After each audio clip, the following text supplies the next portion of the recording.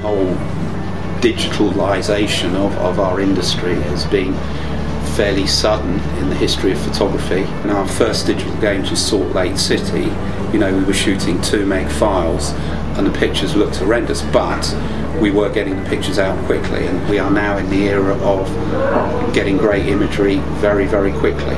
Up in the mountains, we were, the last games we might have cabled it, but that was to a computer. Now the cable's going from the camera straight in, and the pictures show up in the main press centre.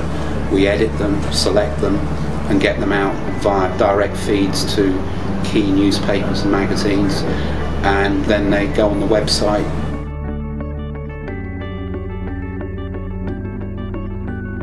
People select pictures off of screens now. It's gone where they're looking at huge prints, and picture editors in national newspapers get presented by the picture editor, big prints, and they say that print. It is very much, they're looking at pictures on a screen in thumbnail format initially. You can have a Helmut Newton on a screen and it doesn't look very good, and it's very hard to pick good pictures, and therefore people have tended to shoot tighter by and large, so that the image shows up well on a thumbnail, and then obviously when you show it full screen it comes and hits you, and that can be good, but also you still need that sort of generic wide angle that there's a scene setter. That's still important, but people need to see punchy pictures. It's quite important.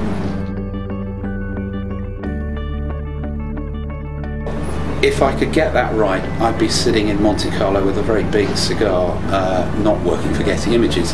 I think video does play a part in it, but then from a sports angle, which we're at, you then get into very difficult rights issues, because obviously the big broadcasters own the video rights. Maybe the iPad, a lot of talk around that as the delivery mechanism that can generate royalties, that can keep the industry going, because the media industry is under huge pressure.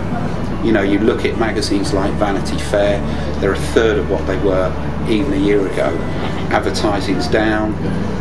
This huge swell of the digital new age is wonderful, but you need to, there has to be a cost for it, because for good journalism and good photography, it costs a huge amount of money.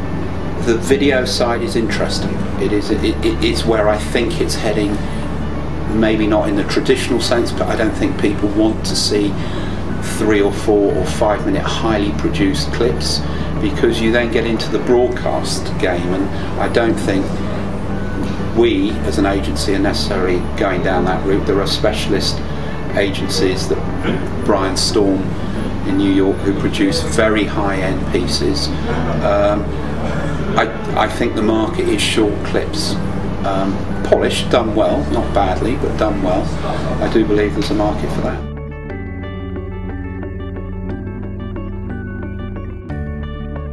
I've always found it interesting. I mean, even 15 years ago, when I 10-15 years ago stopped taking pictures, the talk was around high definition TV and how it was going to kill stills photography.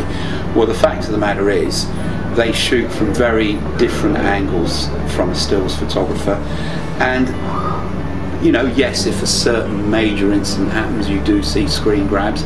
They will get better and better quality, no doubt about that, but I still don't think they cover, as a stills photographer does, both in, they're trying to capture a wide area of sport, and a photographer might be concentrating on a player, the expression, and it's invariable that the TV broadcasters miss things, and the stills guys get it. So I do believe there's a very good future still for stills, absolutely.